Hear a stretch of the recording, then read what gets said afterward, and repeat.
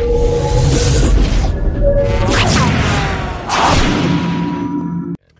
what's going on, guys? First video back. I'm Matt with Bluetail Survival. Troy is on the camera. I had no intention of doing any videos today, but Troy and I did some work at his new property, and we kind of did a little trek around the woods, and we saw this tree. I don't mind hacking on this tree. This tree's kind of fallen. So we did a video actually quite a long time ago. It was exploring Nevada. Peavine Mountain was our very first one.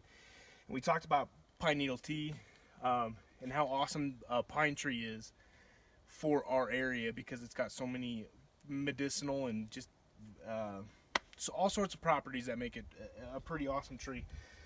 So we came across this one. It's got a lot of damage to it. Obviously this entire piece is hacked off. We're going to take some fat wood out of that. I can smell it, that pine sol smell. I can just smell it just sitting right here, so that'll be really good for fire starting. There is a ton of sap, like a lot of new sap it looks like. I'm not a sap guy, so I'm not exactly sure what sap looks like after 24 hours or 72 hours. This shit right here, I don't know if you can see, it almost looks like honeycomb, or not honeycomb, wax. I feel like that would be really, really good as a fire accelerant, maybe even a fire starter. So we're gonna take a bunch of this home. This stuff, let me get a twig, and I'll try to get a close-up of this. I mean, it's almost still in a liquid form. Might have to take another method to this.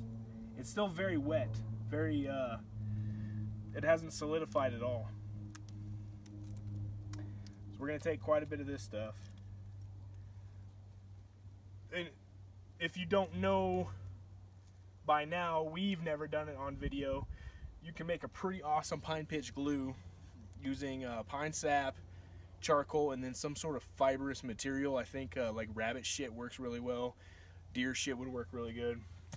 Troy, can you zoom in on that?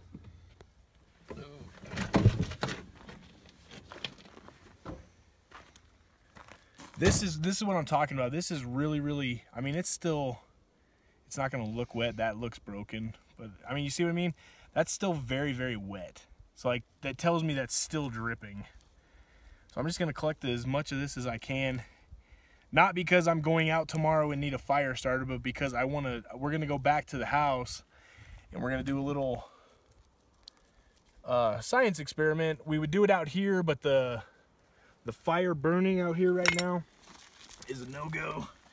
There's crazy fires going on outside, so we're gonna actually do this in the garage. But yeah, I just want to see kind of what the difference is between the yellow shit and the really still kind of like liquid version stuff. So I'm gonna hold on to this. We'll put this in the back of the razor, that whatever you want to call that, the Yamaha. Again, we're gonna grab all this yellow stuff, and I'm not damaging the tree. I'm just kind of scraping this stuff off. It's not bark or anything. Once it all falls to the ground, I'll collect all of it. But none of that's really doing anything to the tree now. It's solidified. It's almost like a honeycomb. So we'll bring a bunch of this stuff back. That'll probably be good. And again, I just want to see how this stuff will burn. We'll save some of this.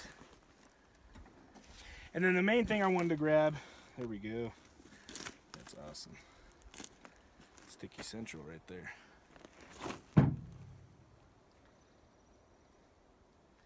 The main thing I wanted to grab here was some fat wood, because I don't have any fat wood in my kit, and I thought this would be a good opportunity to grab some.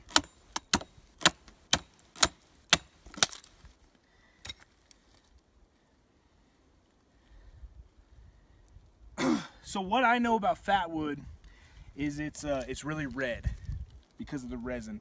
This doesn't look red to me, but if you could see, I mean, there's sap dripping off it right now. I don't actually think this classifies as fat wood. It's not really pine sol-y. I can smell it, but I think it's actually because of all the sap. Maybe it's the type of tree it is. We'll still We'll still take some back.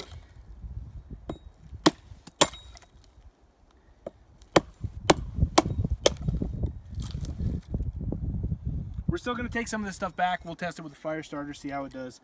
But I actually don't think this is really like the fat wood everybody's talking about. So just stand fast. We'll go back to the hooch where we don't burn down the wilderness, and we'll try to start a fire with this stuff. Thank you. All right, we are back. We kind of did a little tour of the property. Like I said, we had no intention of doing a video today. I have been drinking, so I don't really remember what I told you out there. So I might double up on some stuff. So what we collected is I collected the pine, just the standard pine sap, the very liquefied version of it. I collected some of the solidified version of it. If you want to see how to render this down, go to Desert Maker, which is Paul. He renders this down to a really good pine pitch.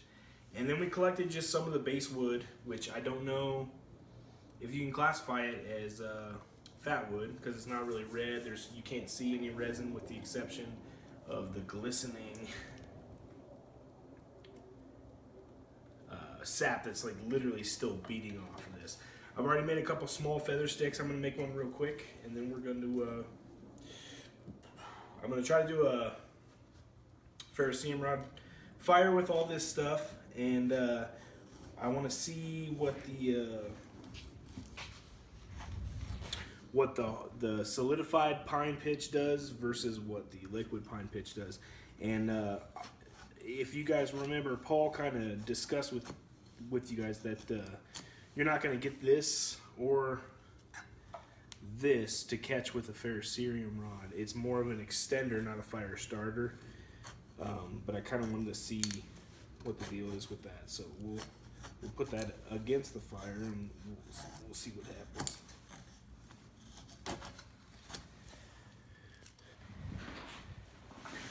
So shave down a little bit more wood. All of this is pine. All of it came off just a couple of sticks. Kind of dive into the fire kit here. I don't have a really good fire steel with me. This is the same fire steel I used during the winter survival challenge against Paul. So we'll see how it does. It's small. This is my little kit fire steel.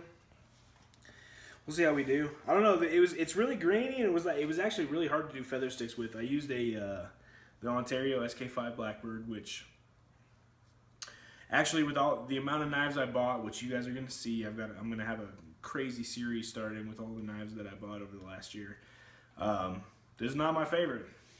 I do like it. I like the profile. I like the grip.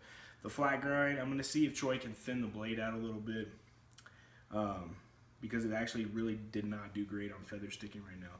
But the spine is a 90-degree spine, so hopefully that works out really well. We'll see here. I got a bunch of feather sticks, kinda. So let's give this let's give it a whirl.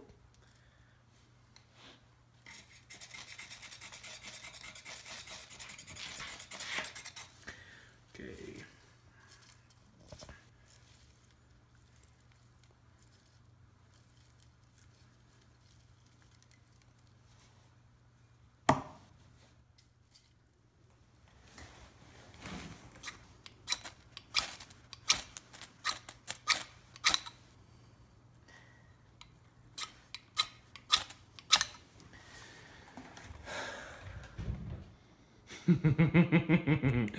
You are looking crazy.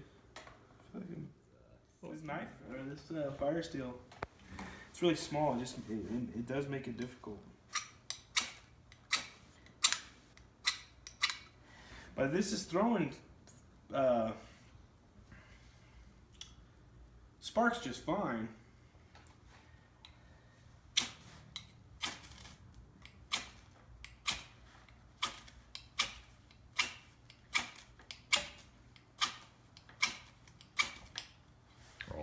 Jesus Christ. So that was a fucking thing. It's totally fucking doable, obviously. I don't know if you guys saw, I changed the angle a little bit and the sparks actually were throwing quite a bit better. That took way too fucking long. It's fucking burning now. Hey. Whatever. Too many F-bombs. Oh. It's burning now. Sunshine and rainbows. So here is the dried stuff that we took out. Just kind of want to see what this will do. Okay, that didn't take long at all. And that's gonna, that's just gonna theoretically keep burning. There's a lot of fire going on. Here is the wet stuff. The wet stuff. And now, I'll never tell you that the wet stuff is good for a fire accelerant. I do know that this is good for a glue. So if we took the charcoal from this with a fibrous material and mixed it, it would make a really good glue. But I'm just curious to see how well it burns, so we'll do that.